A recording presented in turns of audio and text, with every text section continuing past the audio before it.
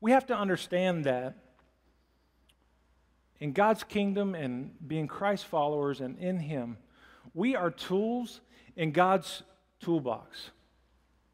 And we think that we know best, but God is the master craftsman. And He says, Nineveh needs to be reached, and the best person for that is this person. And if God knows best, who are we to say that? It's as if we say that, God, you don't know what you're doing.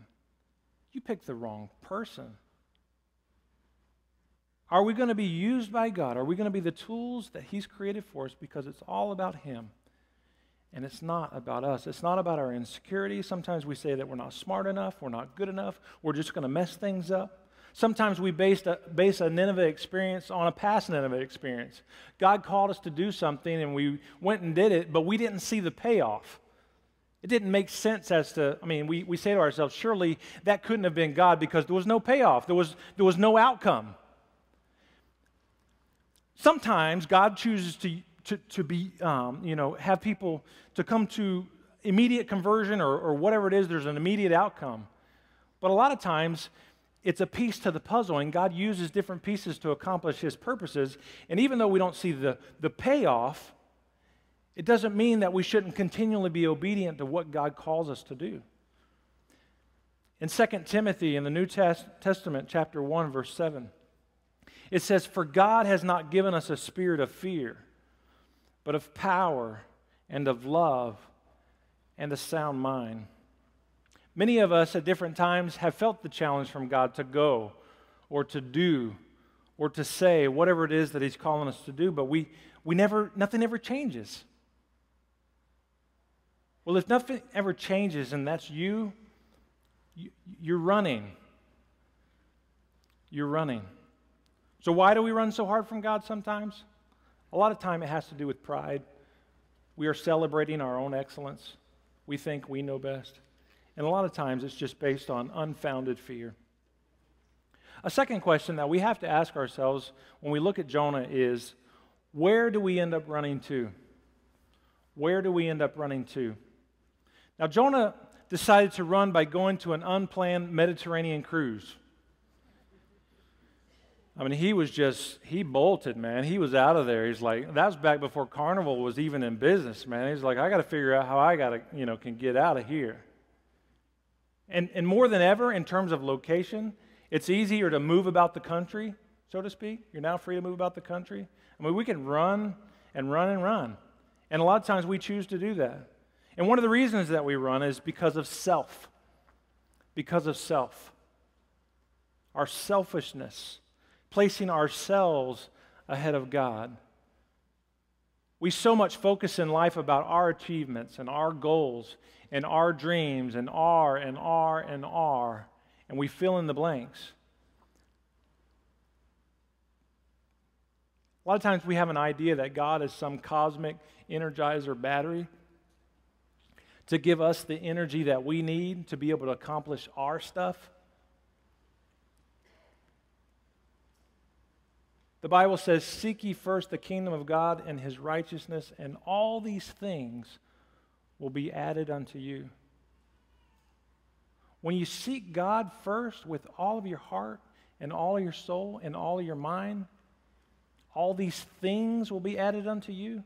Those are your goals and your dreams and kind of your stuff. But so often we get that in reverse. We seek all these things first, and that's all we seek, and we seek that, and we seek that, and God's like, hey, over here I am. We need to seek God, to be seeking God, not to get anything. The byproduct of that is God gives us things, and He loves to bless us with this and that and the other, but we're about seeking Him. We should be about seeking Him, honoring Him with our lives. Not being selfish. It's not all about us. It's not all about you. A lot of times, in addition to ourself and selfishness, we just want to escape. We just want to escape. Doesn't matter to where. We just want to get away. Calgon, take me away. And we turn to so many things in our escape, and a lot of times it's comfort. And sometimes you hear about comfort food. Some people really take that to the extreme and they find comfort in just eating. Others, it's just culturally, emotionally numbing distractions with media and games and hobbies and all this other stuff just to be busy so you don't have to really think about what God's called you to. So we run to comfort, but a lot of times we run to safety. It's like it's dangerous over there. God must not know that they're cutting people's heads off over there, skinning people alive, and hanging the skins of those people up around the city gates. God must not know those details. My son, my 2-year-old, and parents, you've played this with your kids. Hide and seek, right? It's a favorite game. Well, the funny thing about my 2-year-old, his name is Joshua, he thinks that if the cover is over his head, that nobody in the world can see him. And we play along. Joshua, where's Joshua? You know, he laughs. He pulls the cover over his head, back from over his head. There he is. There he is. You know what? As adults, we continue to play the game, but we change the rules. We hide from God, and we seek our things. We hide from God, and we seek our things. Psalms 139, verse 7 and 8. It says, where can I go from your spirit? Where can I flee from your presence? If I go up to the heavens, you are there. If I make my bed in the depths, you are there. So where do we end up running a lot of times? To our stuff, ourself, our selfishness. We also run just to escape. Anything to escape, anywhere to escape. Let me just get away, get away, get away. The third question that we have to ask ourselves as we look at Jonah chapter 1 is what's going to stop us from running? What will stop you from running? I've learned so much being a parent about God and His love for me, but I've learned so much about me as well in my relationship to my kids as my relationship with God is. Kids are so funny. I mean, they're just hilarious. They do the funniest things. I think the biggest term that we use in our house is stop running. That's the phrase, stop running. It's not because we don't want them to run and exert energy. I mean, yes, we want you to exert energy. But the funny thing is my 2-year-old, he runs as fast as he can, but he's looking this way. And he's running and running and running. It's not that we don't want him to run. We just don't want him to run into that. And that's what's going to happen. And so many times what's going to stop us from running is we're going to have to hit the wall.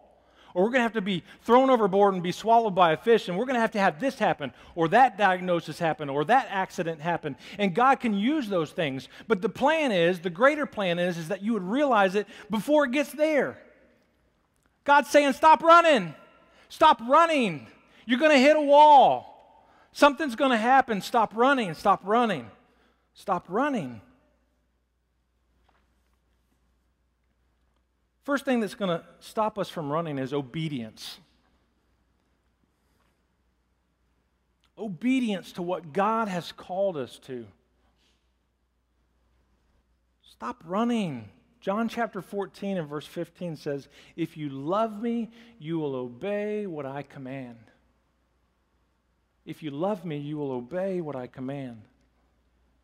Being obedient is not always fun. It's not always comfortable. But you know what?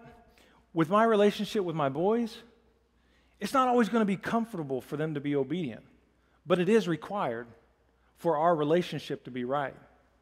Now, the love is always going to be there. I'm not talking about the love. But in order for that relationship to be right, obedience is required. It's the same with us in our relationship with God. Obedience is required. It's not a la carte, on the side if you want it. It's required. If we love God, we obey His commands. The second thing that we need to know in how to stop running from God is just forgiveness. Forgiveness. Jonah didn't want to go to Nineveh because he was harboring unforgiveness. He was harboring resentment. As a matter of fact, he just assumed that they go to hell. Who do you feel that way about? That might be your Nineveh. That might be your Nineveh.